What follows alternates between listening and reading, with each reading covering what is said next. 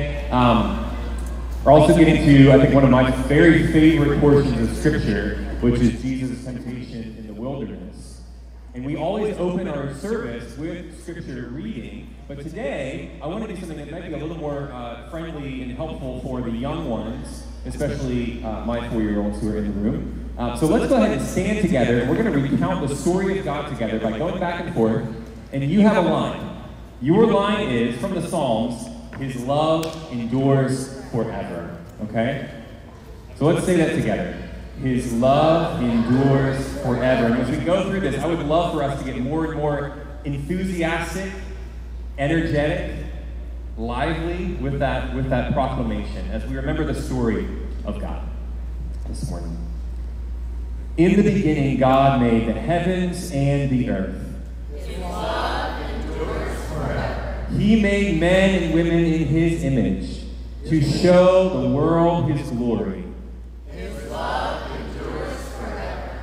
Even when we fell into sin and evil and rebellion and death, His love endures forever. so Jesus came to bring us back to the Father because His love endures forever. Jesus lived a perfect life of obedient joy for us. His love endures forever. Jesus then died for us, defeating the powers of death, and rose again to show us how His love endures forever. The Spirit is being poured out into God's people because His love endures forever. And finally this morning, He is with us as we worship. His love endures forever. Let's sing it together.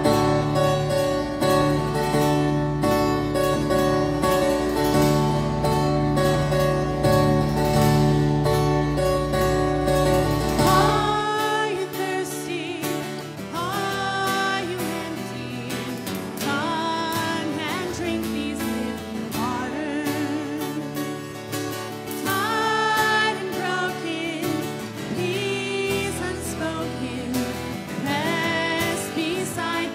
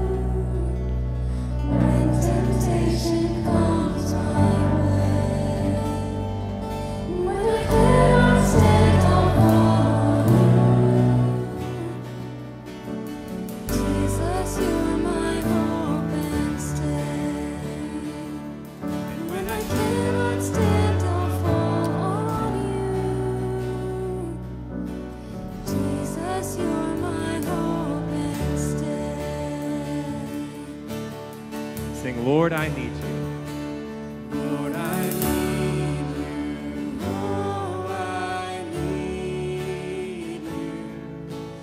Every hour I need you. My one defense, my righteousness. Oh God, how I need you. Lord, I need you.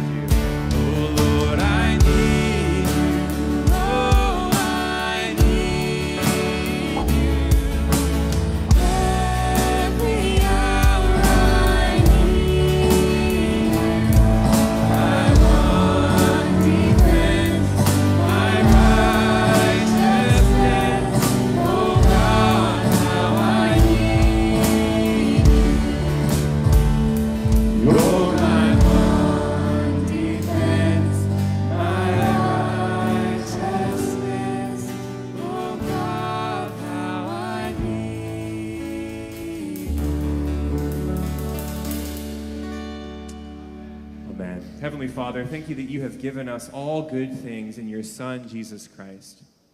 Thank you that when we look at Jesus, we see the heart of yourself, a heart breaking for the brokenness of creation, a heart that is humble and lowly in spirit, coming to us to rescue us from ourselves. Lord, we recognize this morning that when we come to you, we don't really bring anything except for our need, but that you are gracious and compassionate, slow to anger, and abounding in steadfast love for your people. Thank you, Lord, that you love us so much, that you have died for us. And thank you, Lord, that you are powerful so much that you have risen from death and brought us with you into new life. We pray for our hearts, we pray for our minds, that we would be transformed by the renewing of our minds this morning so that we would know what is good and perfect and pleasing to you. We pray in Jesus' name. Amen. Amen. Let's take our seats together. Well, good morning. So this week we had three backyard Bible clubs, so three VBSs, various places around our community. Since we don't have our own church building, then we can't do a traditional VBS, but I was able to go to all three of them, and I would actually say when all three were done, I felt like I would rather do it that way than the traditional way. I mean, it was so well done in neighborhoods, and we got to meet the parents, and we got to meet the kids, and everybody knew everybody, and so I think it was really effective. But I did wonder kind of, so what do the neighbors think? Right? You got all these kids running around, singing, playing games, being loud. And so I have an answer to that. Christina sent us what their neighbors said about it, who never even came to it. But she had written a text to Caleb, and she said this: Caleb, I meant to text this to you yesterday and forgot. Please thank your campers for their beautiful singing. The past couple of days I've been in so much pain, and especially yesterday. I was lying down in bed having a tough time falling asleep, and the sound of their voices lulled me to sleep. I really love listening to them. Thank you from me to all of them. I'm already looking forward to next year's camp, although I'm sure you're ready to sleep for about a week by now. What a great testimony that is. And so I wanted to just recognize by asking some people to stand who were involved in that this week. And so I didn't know this until the end of the week, but there was a prayer team every night committed to praying for the Vacation Bible Schools going on. If you were part of that prayer team, would you stand up? That's awesome. Thank you. And I don't know if you know this or not, but on the third Sunday of every month, there's actually a team that starts at 8:30 on Sunday morning and goes all the way through 11:30. And so about 15-minute slots where they pray for this service third Sunday. We're hoping to eventually make that every Sunday that happens, but this just happens to be the third Sunday. If you were a leader or a host in these camps, would you please stand so we can recognize you?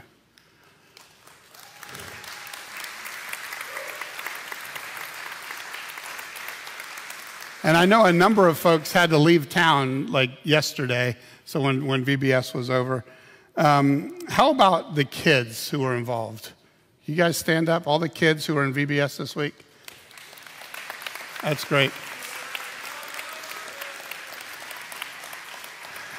And for us, the staff team, this has typically been something that we've had to kind of coordinate and organize. And I'll say it was not nearly as good as this year was. Okay, it wasn't bad, right? Hard to go bad when you sing songs and eat sugar and talk about the Bible, right? But this year, Wendy Dixon led things for us, and wow, every place was just so well done. Wendy, would you stand so we can just recognize and thank you for that?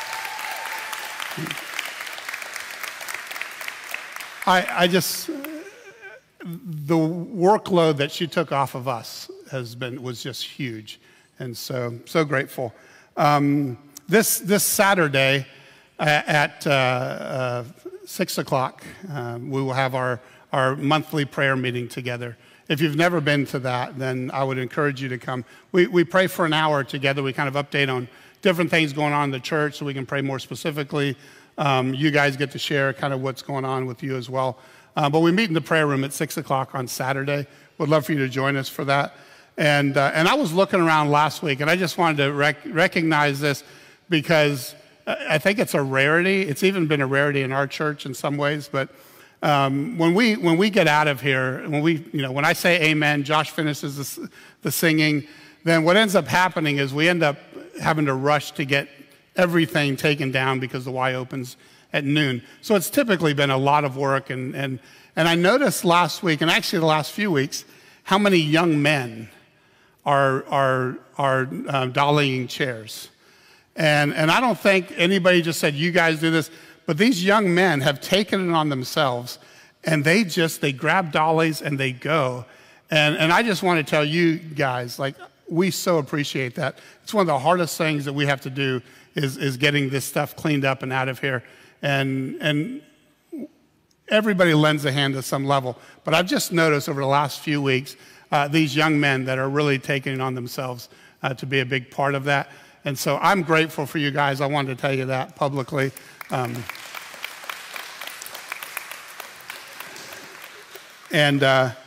so we normally don't do this for our announcement time. It's a normal week other than that, okay? Normal week, summer week, the way we do things.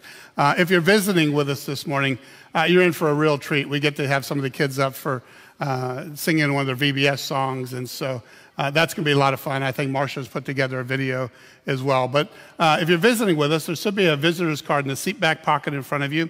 If you would fill that out, and then after the service, you can give it to me, or you can put it in our tithe and offering box there in the back. Either is fine. But let's take a few minutes. Let's greet one another. And the kids who are going to be singing, if you guys would come up, that would be great.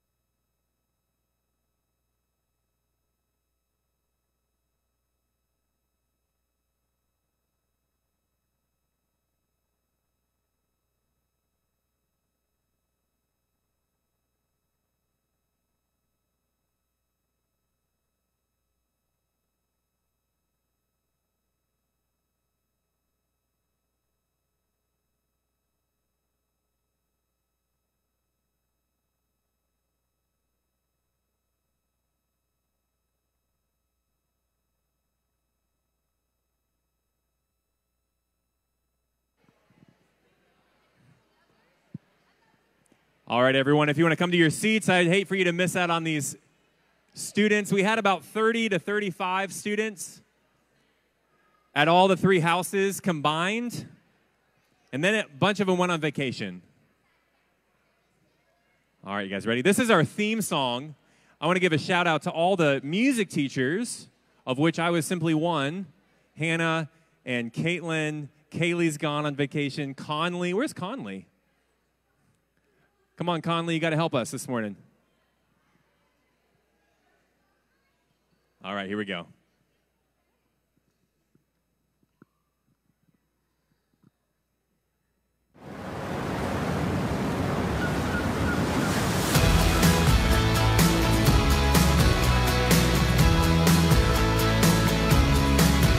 Take a walk around the coast, stand beneath your toes, take a limb, come on, let's go. Break a rock, beach, see this home in just a pines, endless shorelines, don't know what you're gonna find. Break a rock, beach. There's a rock that stands the test of time, where the wind and waters rise, and where's the road is breaking. There is a rock where we can build our lives. His name is Jesus Christ, and we will not be shaken at Break a Rock Beach.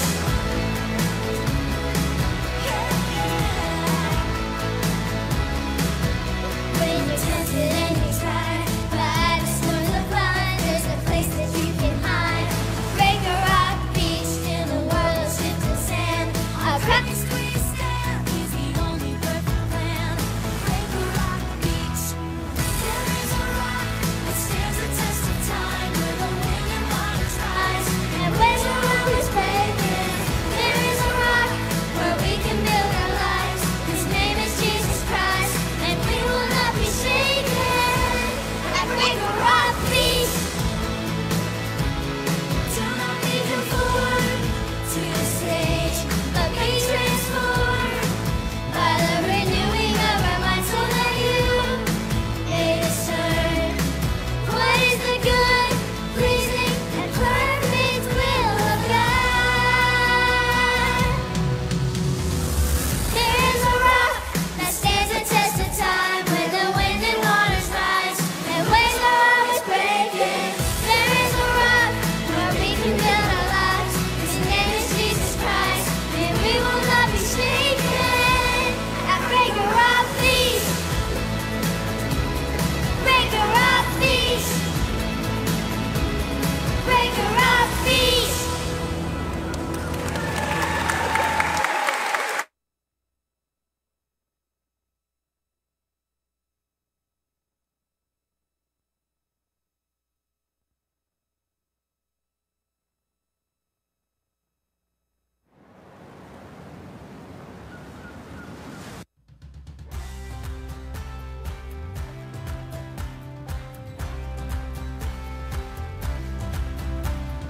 Everything started there in the garden with Adam and Eve. Adam and Eve. Satan was lying, tempting and trying to get them to eat. Get them to eat. The fruit was forbidden, the rule had been given, but they didn't listen. You gotta stand up for truth when Satan is lying. Stop, stop, stop. Stop, stop, stop. 'Cause there's no denying, we all need reminding. Truth comes from God. Truth comes from God.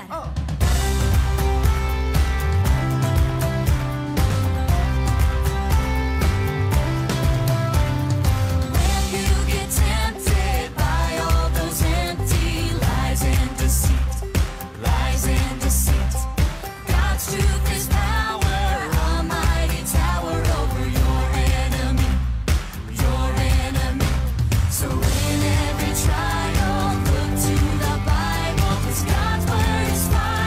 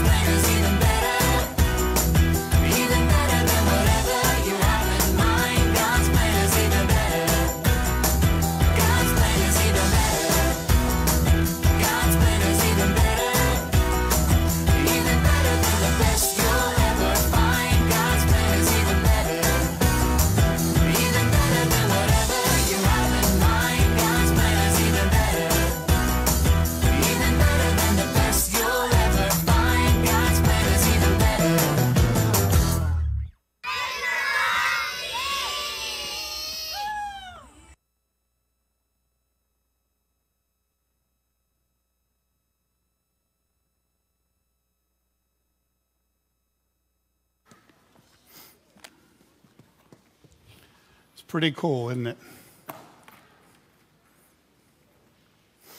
Thank you, Joe.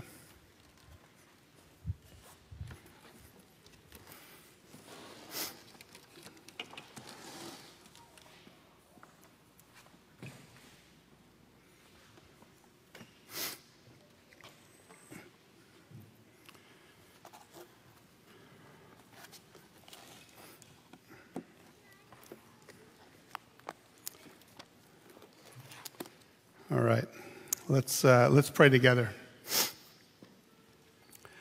The heavens are telling of the glory of God, and their expanse is declaring the work of his hands. Day to day pours forth speech, and night to night reveals knowledge. There is no speech, nor are there words. Their voice is not heard. Their line has gone out throughout all the earth, and their utterances to the end of the world. To them he has placed a tent for the sun, which is a bridegroom coming out of his chamber. It rejoices as a strong man to run his course. Its rising is from one end of the heavens and its circuit to the other end of them.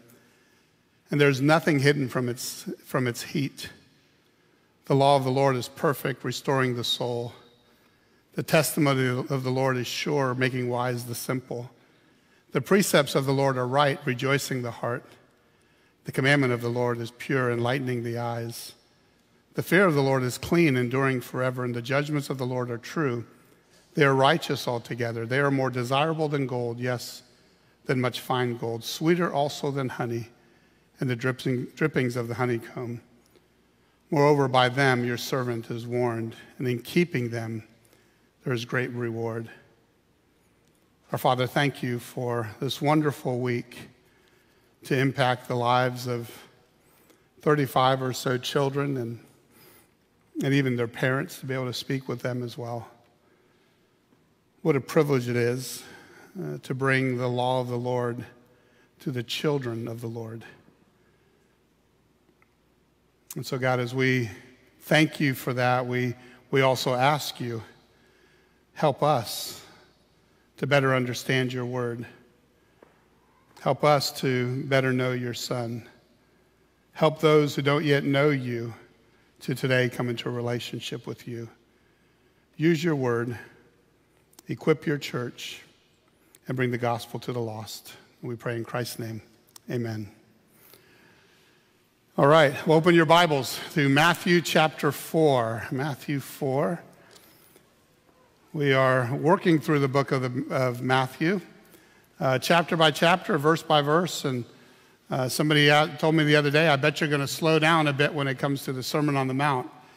And I think the way we've got the Sermon on the Mount calculated, which is 3 chapters, Matthew 5, 6, and 7, is it'll probably take anywhere from about 24 to 26 weeks just to get through those 3 chapters. So we're going to slow down pretty drastically. But today we've got a few verses to work through, 11 verses, beginning Matthew 4:1. And we've seen in these early chapters in the book of Matthew that Matthew has a purpose for writing this gospel. And his purpose is to present Jesus Christ as the King of Kings. And so it's no wonder why when he opens his gospel and in the very first verse of this book, he identifies Jesus as the son of King David, the son of Abraham. And by the time the chapter ends, the first chapter ends, he is Emmanuel. Quite literally, he is God with us. You get to chapter 2, and there's some Gentile magi, and they seek Jesus, and they say, we're looking for the King of the Jews. And then when they find him, they worship him as God. And so in chapter 3, when John the Baptist baptizes him, then at that very moment, God the Father identifies him. He says, this is my beloved Son in whom I am well pleased. And it shouldn't surprise you at all that immediately after Jesus is baptized, this battle with Satan begins. And I know so many of you guys have been through that. You get saved, you get baptized, and then the spiritual attack from Satan starts. It should be no surprise to you that that happens. Even for Christians who maybe spend a long time with the Lord and just kind of have backslidden a bit, and they say, you know, I'm going to commit my way to the Lord. I'm going to start reading my Bible every day. I'm going to encourage the church. I'm going to be a part of a ministry. I'm going to start serving the Lord. I'm going treat my wife different or my husband different. I'm going to treat my kids different. And I'm committed to doing that. And as soon as that starts, you know what happened? Satan hits. I mean, you can count on it. You've now become his enemy, and he is going to attack you. And it shouldn't surprise you at all. He's the ruler of this world. He's the prince of the power of the air. He's the ruler of darkness. He's the father of lies. He's the accuser of the brethren. I mean, he tried to destroy Jesus, tried to destroy the Messianic line before the Messianic line began.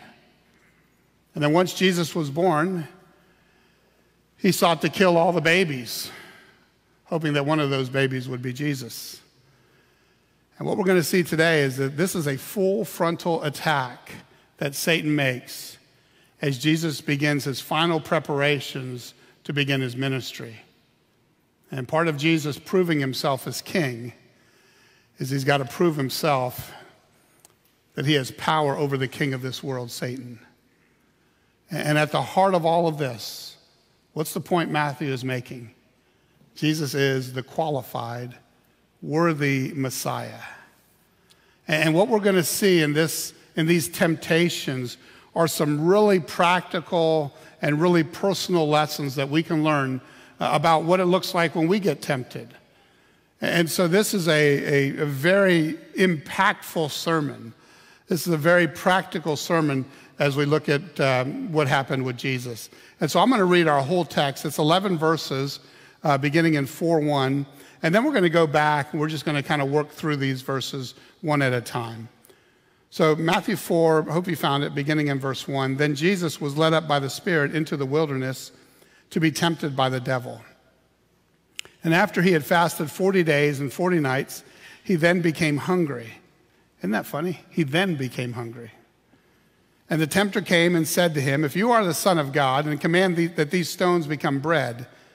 But he answered and said, it is written, man shall not live on bread alone, but on every word that proceeds out of the mouth of God.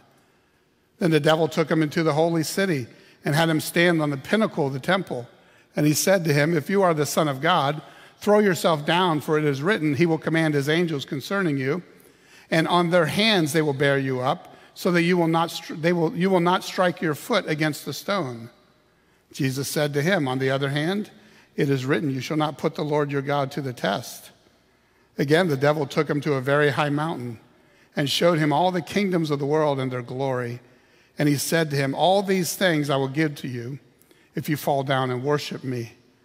Then Jesus said to him, go, Satan, for it is written, you shall worship the Lord your God and serve him only. Then the devil left him, and behold, angels came and began to minister to him. So at the outset, I just want to clear up a couple things, and I think at some point we'll probably say this, but just on the nature of temptation. First, to be tempted is not sin. Okay? Just because something tempts you does not make it sinful. What you do with it determines whether it's sin or not. But if temptation were sin, then Jesus sinned. Okay? Secondly, temptation is not from God.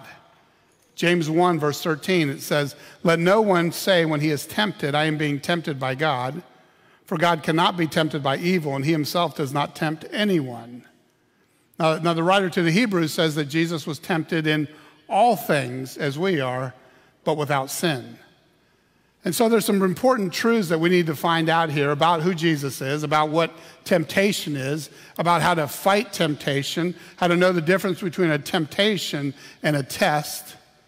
And we're going to find it in these 11 verses in Matthew 4. And so if you're taking notes this morning, point number 1 is simply the preparation. The preparation. Satan, and this isn't a surprise to anybody, Satan is the arch enemy of Jesus Christ. And this fight that he has with Jesus is going to continue until Satan is cast into the lake of fire, which is a place that was prepared for the devil and his angels. And he will eventually stay there forever and ever. At the cross, Satan became a forever defeated foe of Jesus. And so Satan's battle now is against those who were made in the image of God. His battle is against us. Satan's hatred for Jesus is in trying to get us. And so he is going to attack on every little thing that he can imagine. And how Jesus responded to these temptations is going to help us to be prepared when we're tempted. And so let's look first at verse 1. Then Jesus was led up by the Spirit into the wilderness to be tempted by the devil. Okay, now there's some theological things in here that you go, wait a second, what does this mean? The Holy Spirit led Jesus, that Jesus was led up by the Spirit into the wilderness to be tempted by the devil? Like he's putting him there in harm's way? Did the Holy Spirit want this to happen to him? Was his goal was, let's see if he's going to sin or not? I don't think so. I think that the Holy Spirit's role here is proving Christ's holiness. He's proving his power over Satan. So the Holy Spirit led him into the wilderness. Why? What's it say? To be tempted by the devil, which is kind of wild, right? We just read that God does not tempt anyone. So if God does not tempt anyone, yet God the Spirit leads God the Son into the wilderness to be tempted by the devil, it almost sounds like a contradiction. It's kind of wild, right? And so to understand this, we really need to understand both the negative and the positive connotations behind the word tempt. Did the Holy Spirit lead Jesus into the wilderness to be tempted to do evil? Was that the Spirit's goal? Was it his desire for the Son to sin? Well, of course not. But tempt doesn't always carry a negative connotation to it. In fact, in both the Hebrew and the Greek, to tempt also means to test or to prove the value or the quality of something. I used to work in a dental lab, and I've shared this example a few times. I kind of miss doing it, but we would take gold to make a gold tooth, and when you see the gold, it's just kind of, it can be an old gold tooth that you use, right? It could be a nice shiny piece of gold, and you take these things, you measure them out, and you need X amount of gold for this type of crown. And so you take this gold and you put it into a crucible. And when you take the torch and you put the flame on there, eventually it heats up. And as it heats up, it's all these individual pieces. Suddenly they come together around the heat and they form into this bubble. And it's just up there shaking. And you look through these glasses and you go, oh, there's some discrepancies in it, and you take some flux and you just pour a little flux in there, just a sprinkle like salt, and then the disparities they go away, and all you're left with is this beautiful, shiny, bubbling piece of gold. It doesn't destroy the gold. The gold is refined by the heat. One of my favorite sayings is, true gold fears no fire, because it's not destroyed by it, it's refined by it. Abraham was tested, prove his worthiness when he was called to sacrifice his son Isaac. Job, when he went through all the things that he went through, that was test. God was proving to Satan, remember Job 1 and Job 2, have you considered my servant Job? Right? You can tempt him, because I know that this test will prove who he is. He's pure gold. And remember, these early chapters of Matthew, what are they doing? They're proving Jesus is the qualified king. And so in every trial, I think there's both test and temptation, right? Obviously, the devil's desire is for Jesus to sin. The Holy Spirit knows he won't. He knows that these tests are going to prove him as king. And so the Spirit led Jesus into the wilderness to show and to prove that Jesus was the obedient Son of God. It was proving that he would follow Jesus whatever path the Father would lay out for him. And where does he lead him to? The wilderness. The wilderness. We see this word all the time, and I thought, what does it mean? The wilderness, if you translate it directly, it'd be a place without inhabitants. It's an empty place. It's an abandoned place. It can mean a place of waste. It's a lonely place. The wilderness is where the demoniac wandered in Luke 8. The wilderness is full of rocky and jagged cliffs. The wilderness is also the place where Jesus went and when he wanted to escape the crowds or to find a quiet place for his disciples. The wilderness was a place of stillness. In this particular instance, the wilderness is where there was no help for Jesus. Mark adds a little insight, and he says that Jesus was with the wild beast in the wilderness. In Africa, the Kolasili, Pastor Kolasili, he'll often say, well, bring somebody else with you next time and remind them Africa is not a place for sissies. The wilderness was no place for sissies. The wilderness, you needed to be hardened. You needed to be ready. You needed to be tough. It was not for the soft and the weak. And that's exactly where the Spirit led the Son. Verse 2. And after he had fasted 40 days and 40 nights, he then became hungry. Then he became hungry. Isn't that funny? There's a parallel account to this in the book of Luke. Look at Luke chapter 4, verse 1. It says, Jesus, full of the Holy Spirit, returned from the Jordan, was led around by the Spirit in the wilderness for 40 days, being tempted by the devil. He ate nothing during those days, and when they had ended, he became hungry.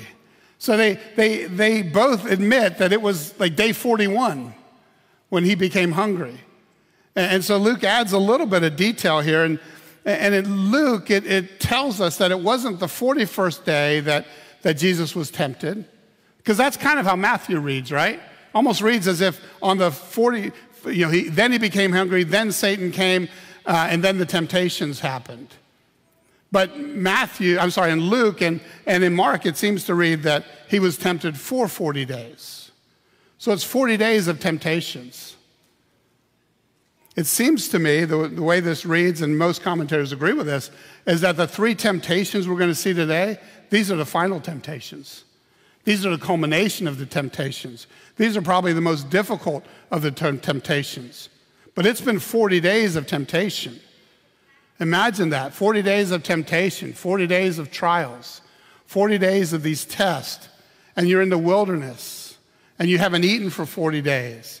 And so Jesus is weak, and he's weary, and he's hungry, and he's lonely, and he's vulnerable. He is primed for attack. Well, when he's primed for attack, what do you think happens next? Verse 3, just the first part, and the tempter came. And the tempter came. You know the tempter. The devil came. The evil one came. Lucifer came. The dragon came. The serpent came. That's who shows up. Now listen, I think Satan gets a lot more credit than he deserves. He's not omnipresent. He can't be at all places at all times. Now I know he has evil forces and principalities, but he can't read our minds. He's not omniscient. He can't force us to do anything, right? He's not omnipotent. In fact, what Scripture teaches is that greater is he that is in us than he that's in the world. But I say all that saying that he is a formidable foe. And so point number 2 is the temptations. When Satan comes to Jesus in today's text, he's going to come in 3 waves of temptation. But understand, these aren't the first temptations. I think they're more like the final. Verse 3, and the tempter came and said to him, if you are the Son of God, command that these stones become bread. Satan begins his temptation with the word if. If, it's an important word. Remember, he's the great deceiver, right? He's the one that's always planting doubt. Sometimes his greatest victory over us is when he's able to create a little bit of doubt in our mind, especially if he can create doubt about who God is, about what God has done, about what God thinks about you, about what you've done. You see, if he can get you to doubt God's love and to doubt God's goodness and doubt God's care for you and doubt God's longing to forgive you, if he can get you to doubt your conversion and doubt your ability and power that he's given you to overcome sin through his Spirit, you know what? He wins. He wins. Just by planting a seed of doubt, and the first seed of doubt is the word if. He knew Jesus was the Son of God. I have no doubt in my mind that he was there a few verses earlier at Jesus' baptism when the Father identified him. This is my beloved Son in whom I am well pleased. And yet Satan is an expert of planting seeds of doubt. But this if is not a question of doubt. The if is what they call in English a first-class conditional clause. You could take that word if and put since. Since you are the Son of God. Now, since you are the Son of God, if you were the Son of God, would turning stones into bread be genuine temptation? Yeah, for him. I've never been tempted to turn stones into bread. Right? Why? Because I can't do it. No matter how much I try, no matter what I say, like I don't have that ability. So that's not a temptation for me, but certainly that would have been a temptation for him. He's hungry. He has the ability to satisfy his hunger by simply making his own bread. Would that have been sin? Well, I don't know. Doing miracles related to food isn't sin. Feeding hungry people miraculously, that's not sin. I mean, he fed thousands with just a few fish and a couple loaves of bread. I mean, he fed manna to the Israelites in the wilderness for 40 years. That was supernatural. So the sin would not have been the miracle of turning stones into bread. You know what the sin was? Doubting God's word. We get that from Jesus' answer in verse 4. Look at it. But he answered him and said, "It is written, man shall not live on bread alone, but on every word that proceeds out of the mouth of God." He hasn't eaten for 40 days. He's hungry. He can relieve the hunger pains by simply turning the stones into bread. So what if we did this? What if let's reword Satan's temptation. We'll add a little bit to it. So he comes to the Son and he says, didn't God just say, "This is my beloved Son in whom I am well pleased"? If that's true, why wouldn't the Father give you food? Would he really rather you starve in the wilderness? I mean, what in the world would that accomplish? Was God lying when he called you his beloved Son? I mean, of all the people in the world, why should you be hungry? It's beneath you to be hungry. You fed manna to unbelieving Jews in the wilderness for 40 years. But now he's forsaken you, the one he calls his Son. Look at you. Look how hungry you are. If God cares for you like you think he cares for you, then why are you here? Jesus, it's your turn to get fed. You deserve it. It's been 40 days. Turn these stones into bread. You see, the point of the temptation is not to feed his hunger. The point of the temptation is for Jesus to distrust his Father. And you know what Satan uses to do that? He uses his hunger to do it. He thinks Jesus is going to get hangry. And part of this preparation for temptation is that Jesus knew Scripture. Verse 4 is a direct quote from Deuteronomy 3. I asked my Sunday school class this morning, how well would you do to resist temptation if you had the quote from the book of Deuteronomy? Okay, Deuteronomy 3 or Deuteronomy 6. How well would you do? Contextually, this is from Deuteronomy 3, and Deuteronomy 3, within its context, is a reminder that God gives to his people that he's going to care for them during their wilderness wanderings. It's the perfect verse. It's a reminder, don't grab your own satisfaction, but trust God. And here's Satan trying to convince Jesus that if he doesn't turn these stones into bread, then he's going to die. You know what Jesus knows? It's not the bread that keeps him alive. It's not the bread. God is the source of his strength. If God wants to keep him alive, he doesn't need bread to do it. Because man does not live on bread alone. What's he live on? What's he say? Every word that proceeds out of the mouth of God. Jesus knows for sure that the Father will not fail him and he will not forsake him. He knows that God is going to feed him in his time, and until then, he knows that he can trust him. And so this first temptation, it's really an opportunity for Jesus to misuse his supernatural power. And he can misuse his supernatural power if he would just distrust God's word.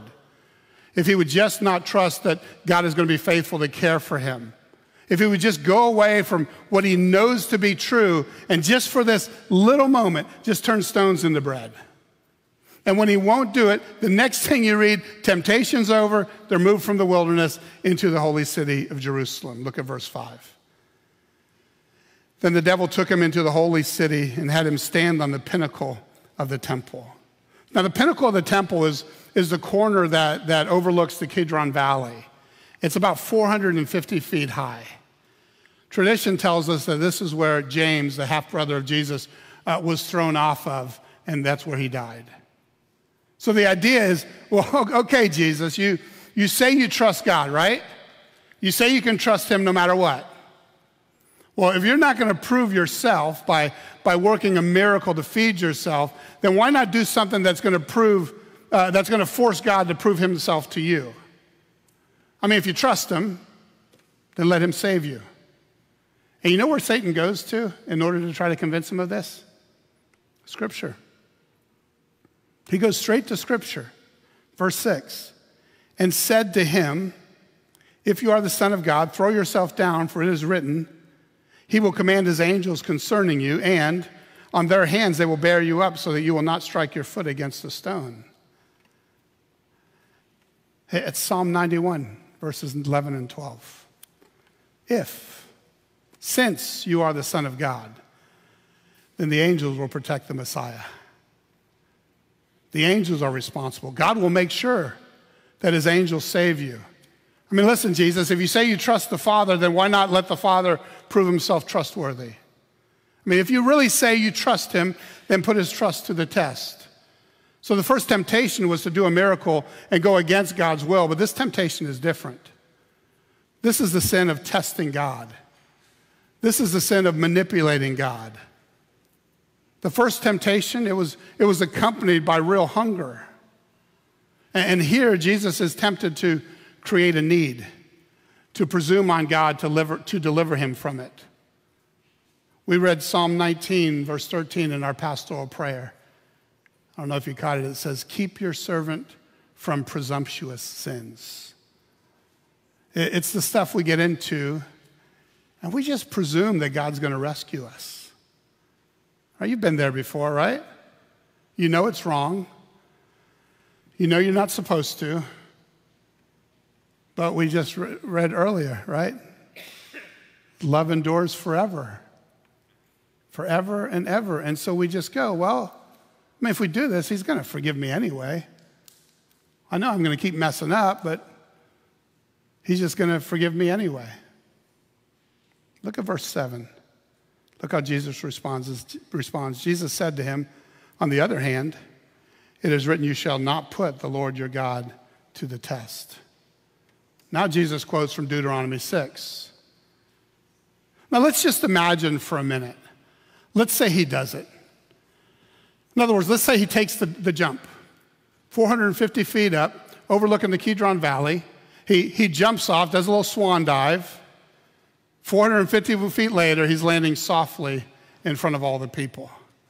And what's he say? Now do you believe I'm the Messiah? It's got to be pretty convincing, right? I mean, if you just swan dive from 450 and you're down and it says that you won't let your feet like hit the rocks, and so you're down, you're just flying down, and then all of a sudden, shh, just lands. I mean, that would be convincing, right? John MacArthur says that there were some false messiahs that tried this. He gave some examples of them. I like his concluding response. He says, there are some false messiahs that tried this. They had brief careers. People constantly asked Jesus to show them a sign, but he wouldn't do it. Why? I mean, why not prove who you are to everyone watching by just jumping off this building and God saving you? I mean, honestly, this jump would have given him instant fame. He would have had instant popularity, so why didn't he jump? He didn't jump because he didn't come to be popular. He came to be rejected. He came to be hated. He came to be despised. He came to be killed. He came as a suffering servant to die. And so if he jumps off and then he's crowned king, then what happens is he bypasses the cross and he bypasses the payment for sin.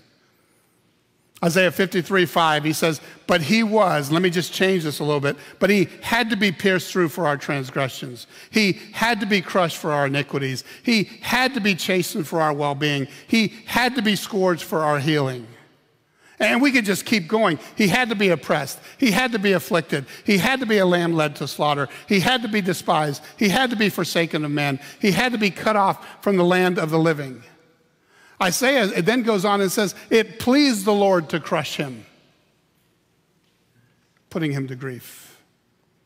Mark 10, verse 45, for even the Son of Man did not come to be served, but to serve and to give his life a ransom for many. Jesus did not come to be famous. He came to be forsaken. And had he succumbed to this temptation, his followers would go everywhere with him, waiting for the next jump, waiting for the next miracle. They would have followed because they loved the show, but they would not have followed because they loved God. They would have loved the miracles, but they would have hated the message. And Jesus would go on to tell this group that it is a wicked, adulterous, perverse generation that seeks for signs and miracles. And those who seek the miraculous will typically desire power and popularity, and they will not desire repentance and faith. And so in John 6, the crowds followed Jesus because they saw all the signs that he performed on the sick. And then they got hungry, and so Jesus feeds 5,000 with 5 loaves of bread and 2 fish. Next thing you know, Jesus disappears, and there's some walking on water and things like that happen in between. But he goes across the Sea of Galilee, and they find him. Remember what he said to them? John 6, verse 26, truly, I say to you, you seek me, not because you saw the signs, but because you ate of the loaves and were filled. You know what he's saying? You don't want me. You're not here to repent and follow me. You're here because you like my cooking. You're here because you think, because of what you think you can get from me, but you're not here for me. And listen, that happens all the time in the church. Some of the most committed people in the church are those who are trying to bargain with God. Those who are presuming on God. They get a problem, and next thing you know, man, they're in your Bible every day. They're coming to men's group or women's groups. They're in church all the time. They're volunteering to serve because in their minds, they're thinking, if I don't do this, then Jesus is going to get me. But if I do these things, and I've kind of kept him down, right? I've delayed his wrath, and so I just got to keep doing these things, which is the case of wanting the blessing of Jesus, but not actually wanting Jesus. And what happens is when the problem doesn't get fixed the way that you want him to be fixed, then what? Yeah, this Christianity thing doesn't work.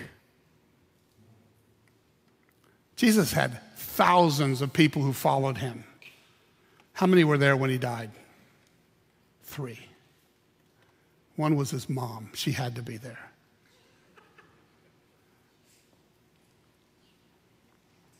And I think the vast majority of them came to Jesus for all the wrong reasons. John 6, verse 66, it says, as a result of this there's teaching about the hardship of discipleship.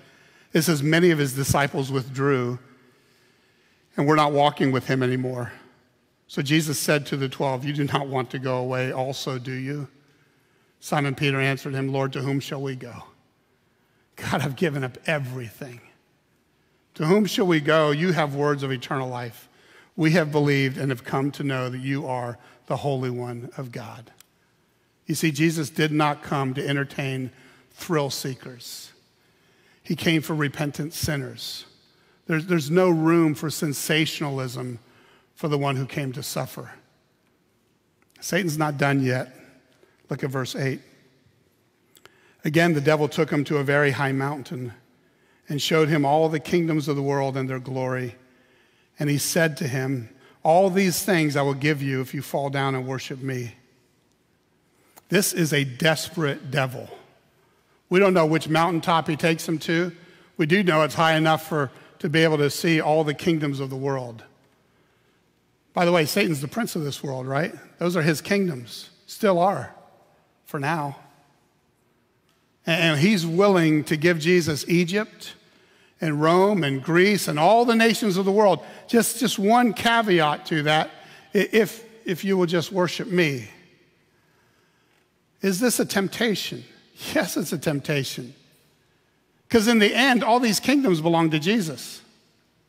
Satan is offering to give Jesus now what God is going to give to Jesus later. So what's the temptation? You don't have to go through the cross to get your inheritance. You can have all your inheritance without any of the suffering. You can be the king, and you don't have to go through the cross. You don't have to withstand the full wrath of God. All you have to do, just bow down and worship me. Listen, that's a message we hear all the time. You deserve it. Just a little compromise. God won't mind. You don't have to go through what's hard. You have a right to be happy. You don't have to wait. All you got to do is worship me. All sin is an act of worship. God says, thou shalt not. Satan says, take and eat. Every time we sin, we bow our knee to Satan. It's really an issue of worship. We worship God when we trust his word. We worship God when we do his will. We worship God when we don't do our own will. We worship God when we stop worrying and know and believe and trust that he will supply all of our needs according to his riches and glory in Christ Jesus.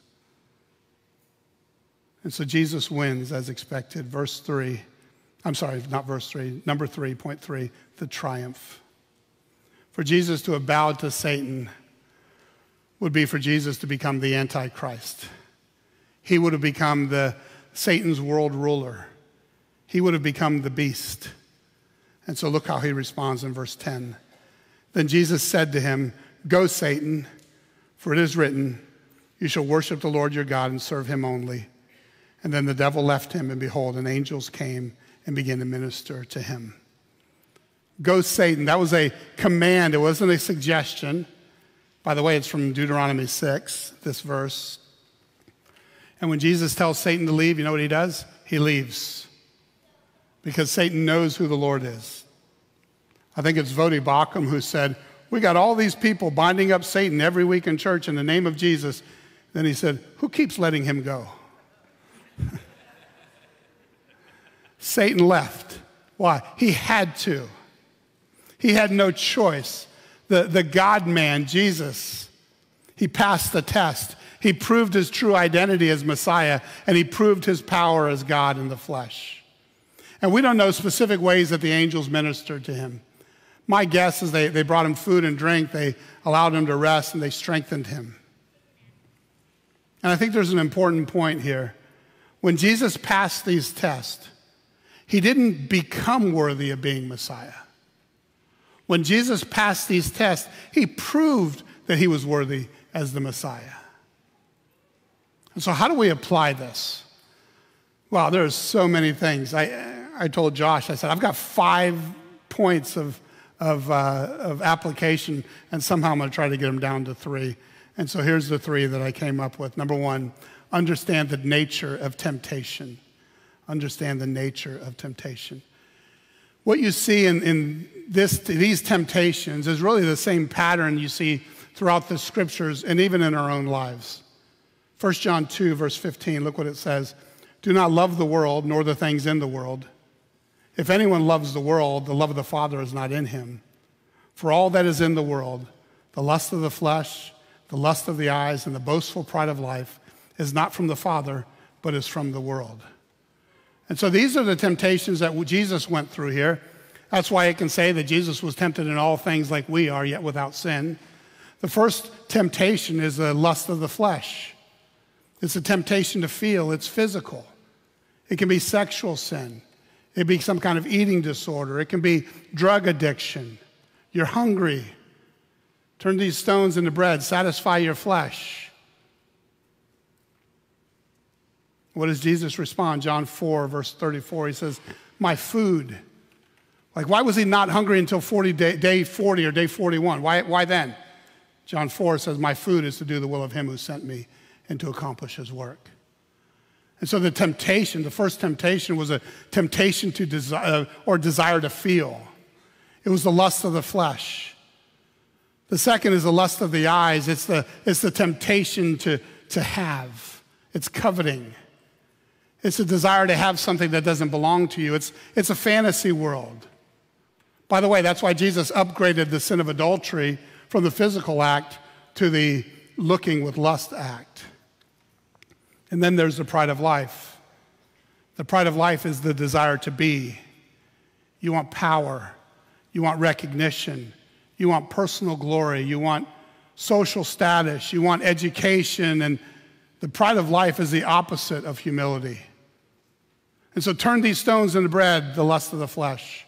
All these kingdoms can be yours, the lust of the eyes. Force God to save you, the pride of life. We really see the same thing in the Garden of Eden, right? Genesis 3, look at it, verse 6. When the woman saw that the tree was good for food, oh, that looks good, lust of the flesh. It was a delight to the eyes, lust of the eyes. And the tree was desirable to make one wise, the pride of life. She took from its fruit and ate. And so in both Genesis and in the wilderness, what's the temptation? To eat. In both Genesis and in the wilderness, the temptation was to be like God by disobeying God. But Adam's behavior in the garden meant that the angels were barred him from coming back. Whereas in the wilderness, the second Adam did not sin, and the angels came and ministered to him. You see, in understanding the nature of temptation, we also need to understand point number 2, my inclination to temptation. Understand my inclination to temptation. The first 2 temptations Jesus faced are not anything that would tempt us. Right? We're not tempted to turn stones into bread. We might wish we could, but it's not a true temptation. We're not tempted to jump off a cliff knowing that God's going to rescue us. So what's the temptation there for us? We're tempted to doubt God's word. We're tempted to presume on God's goodness. We're tempted to satisfy our sinful desires. We're tempted to worship Satan. It's all part of the battle between our sin nature and our new nature. We're all tempted in many ways. And listen, Satan knows your weak areas. Satan knows the areas where you're vulnerable. And he has a plan to expose you to your vulnerabilities. He uses the same tactics on you that he's used since the garden. The lust of your flesh, the lust of your eyes, the pride of your life. So what do? I should have put 1 John back on there, but the beginning of 1 John, what it says is, do not love the world. Do not love the world. That's the ultimate way that we find victory. Well, what does that look like? James 4, verse 7, submit therefore to God, resist the devil, and he will flee from you. And I think what we do most of the time, we think if we just resist the devil, then he flees. But it's 2 parts. We submit to God first. Then we resist the devil. I mean, that's what Jesus did. We get a model of that. How did he submit to God? He spent voracious time in Scripture. So he had answers when tempted. I really encouraged my Sunday school class today. Memorize Scripture. Memorize Scripture. Memorize Scripture. Keep memorizing Scripture. Psalm 119, verse 11. Your word I have treasured in my heart that I may not sin against you. We won't give in to temptation if we submit to God and resist the devil. You cannot make selfish and sinful decisions and just presume that God's going to bail you out. Last week in our men's group, we studied the book of Habakkuk.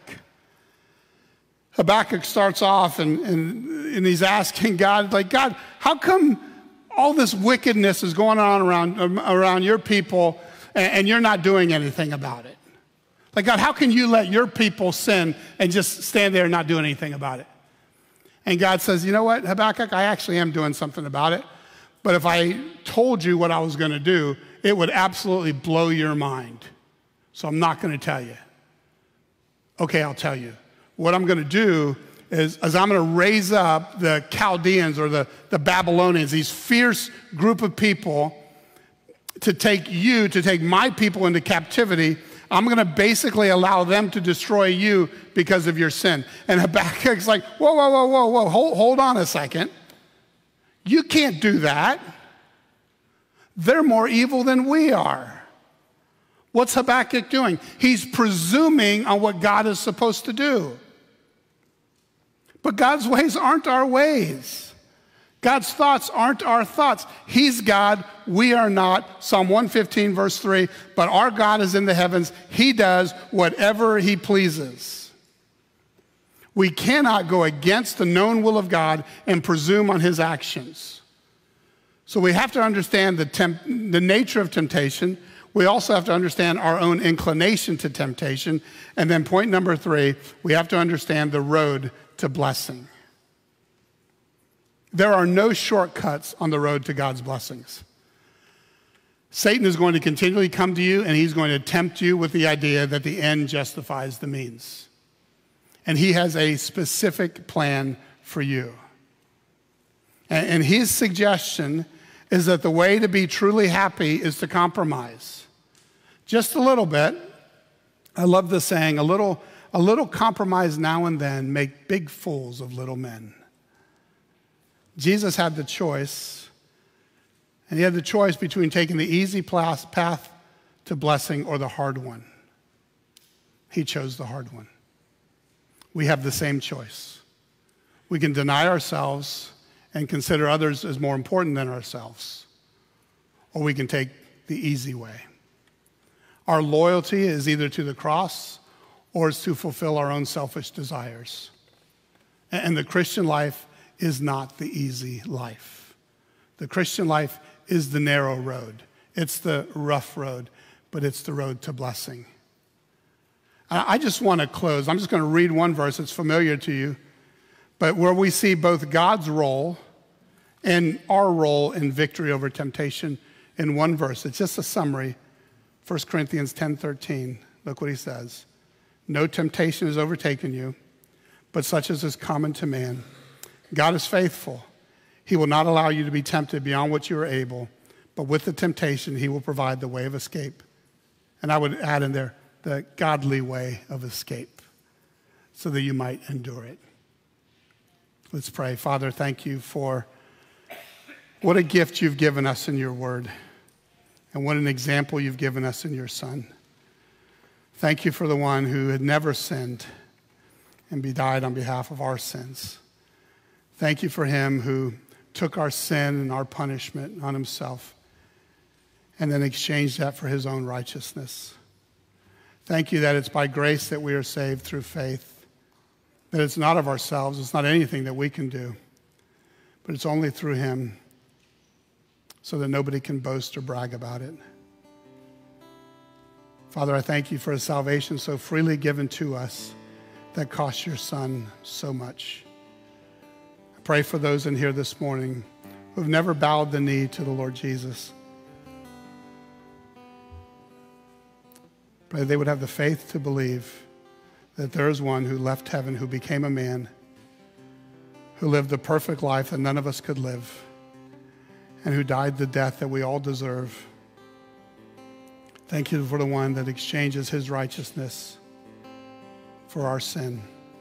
Thank you that you make it so simple for us that everyone who would believe in him has eternal life.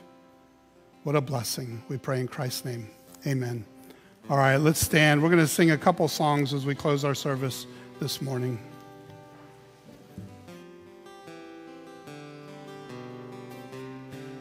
All right, this is one of our favorites, an old spiritual, as we think about our whole lives as being lived in the wilderness, where we are constantly coming into contact with what Jesus experienced. He is very familiar with that. Oh, what a Savior we have. He walks with us in the wilderness. I want Jesus to walk with me. want Jesus to walk with me all along my pilgrim journey. Lord, I want Jesus to walk with me. Let's sing together. In temptation, Lord, walk with me. In temptation, Lord, walk with me. When I hear the voice of the tempter, Lord, I want Jesus to walk with me in my sorrows. In my sorrows, Lord, walk with me. In my sorrows, Lord, walk with me. When my heart is almost breaking, Lord, I want Jesus to walk with me. Make this our prayer. All my days, Lord, walk with me. Sing all my days.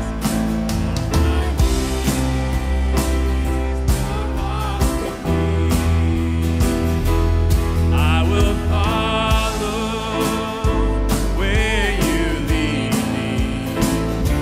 Lord, I want Jesus to walk with me. Oh Lord, I want Jesus to walk with me. Lord, I want Jesus to walk with me. Guide me, O thou great Jehovah, pilgrim through this barren land. I am weak, but thou art mighty. Hold me with thy powerful hand. Bread of heaven, feed me now and evermore. Bread of heaven, feed me now and evermore.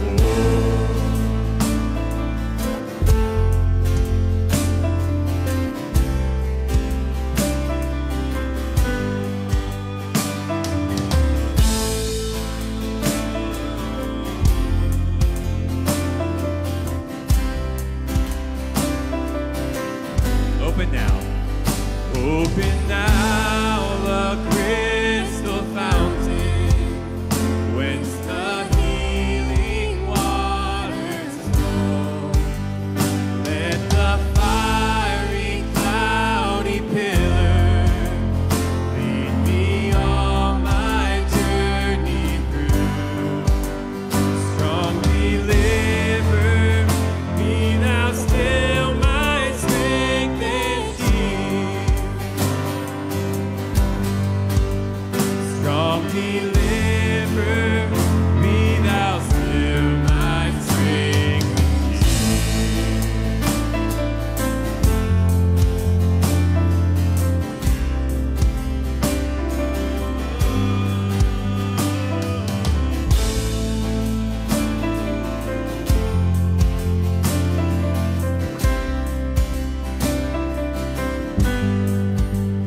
When I tread the verge of Jordan, bid my anxious fears subside. Death of death and hell's destruction, land me safe on Canaan's side. Yes, songs of praises I will ever give to thee. Songs of praises I will ever give to thee.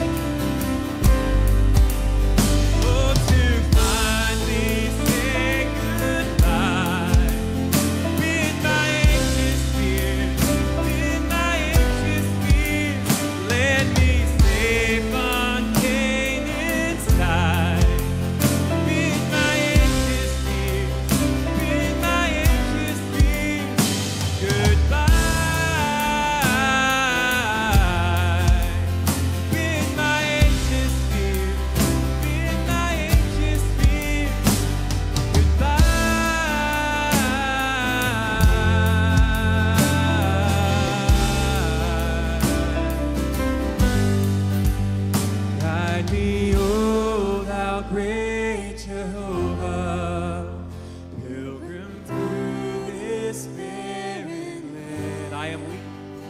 I am weak, but thou art mighty. Hold me with thy powerful hand. Bread of heaven, feed me now and evermore. Bread of heaven, feed me now and evermore.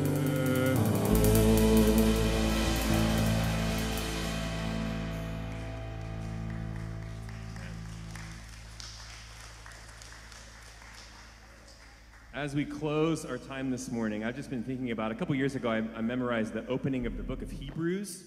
And in chapters 3 and 4, the author is making this comparison to the people in Israel, the Israelites, in the wilderness, being the paradigm for what it is to be a follower of God. And he's saying that there still remains a promised land for the people of God.